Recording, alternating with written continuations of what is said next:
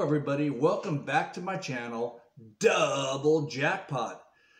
Hope y'all had a great weekend, and now we're getting into some Monday Night Football action from Lambeau Field. We got the Detroit Lions versus the Green Bay Packers. Quick recap, last week Detroit lost a shootout to San Francisco. It was a close game. They were both in the 30s. I don't have the score in front of me.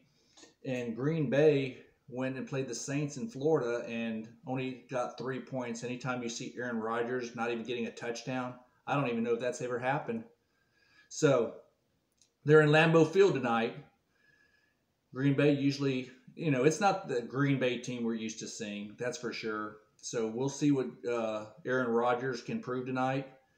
Like I said, they didn't even get a field goal. They didn't even get a touchdown in their last game. They settled for 3 points against the Saints. The Saints pretty much manhandled them, blew them out. Never seen that before. Very seldom have I seen Green Bay get destroyed like they did last week. So having said that, we're going to get into our Monday night pick.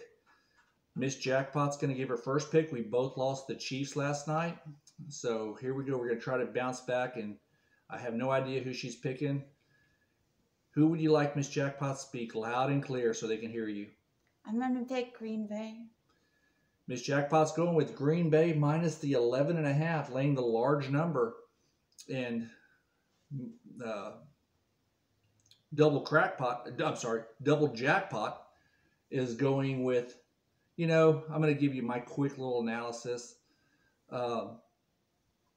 As much as I think Green Bay could come in here and just blow this team out, it's not the same Green Bay team that I'm used to watching. The receiving core, etc., the line. The only thing that's consistent is Aaron Rodgers. A whole different team. Having said that, I think I got to go with Detroit and all those points. I'm going to take Detroit plus the 11.5. So we are in different sides of this game. She's got Green Bay, the heavy favorite. I'm going to say I do have Green Bay in a lot of money line parlays from the last week. I do think they're going to win the game.